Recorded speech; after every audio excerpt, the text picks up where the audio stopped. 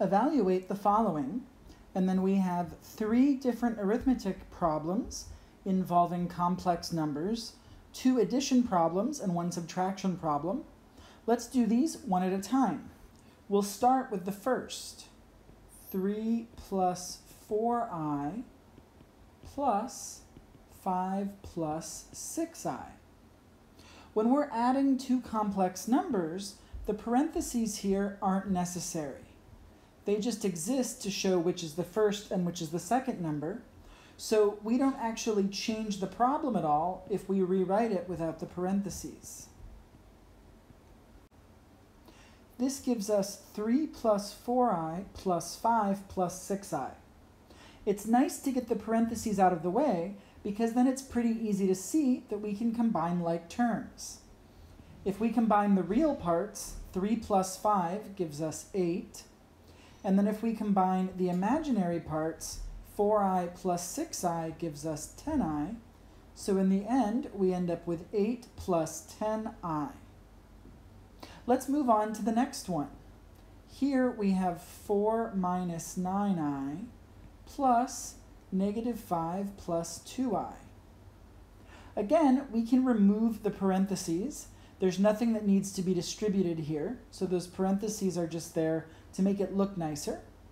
So this is going to be 4 minus 9i, and then we can write minus 5 because adding negative 5 is the same as subtracting 5. So minus 5 plus 2i, and again, we can combine the real and imaginary parts.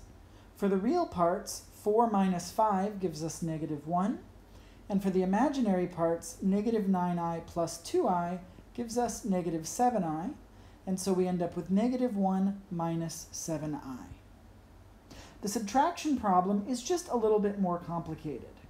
We've got 2 minus 10i minus 4 minus 10i, and when we're subtracting complex numbers, we have to remember to distribute the subtraction sign to the real and imaginary parts of the second one when we remove the parentheses.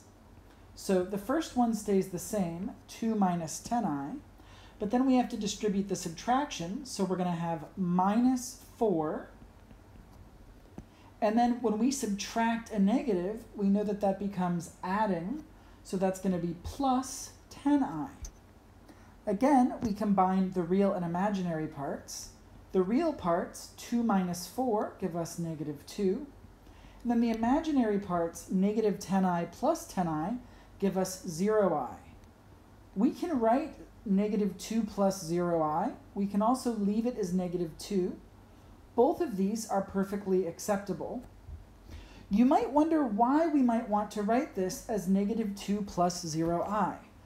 I'm going to give you a fact now about complex numbers. That's not something that we're ever going to do in this class. It's just in case you're curious. With complex numbers, one of the things that we can do is we can plot them on the xy plane based on the real and imaginary parts as the x and y coordinates. If we wanted to do that here, this complex number has a real part of negative 2 and an imaginary part of 0. So if we wanted to plot it, we could plot it as the point negative 2 comma 0, which means we go to the left 2 and up 0. So that point would be there. If we wanted to do the other points, 8 plus 10i, that would mean that we have a real part of 8, so we go to the right 8, and an imaginary part of 10.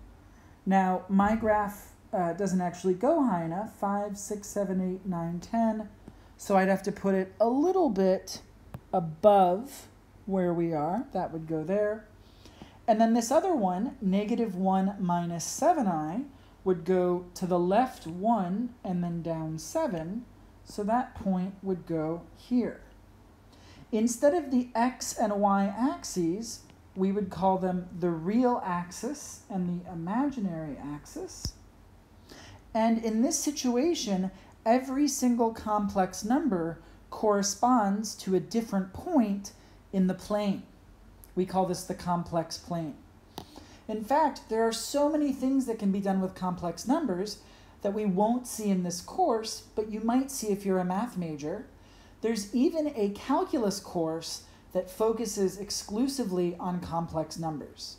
It's quite a big subject, and even though we're only seeing a small part of it, I wanted to give you a little bit of a glimpse of where it can go. And that's why we might want to actually write negative 2 plus 0i, because this 0 ends up being the y coordinate of the point. So we can't just leave it off. But again, for anyone still watching, for this particular class, all that's important is that you can add and subtract complex numbers. Everything else here was just a little bit of an extra discussion in case you were curious.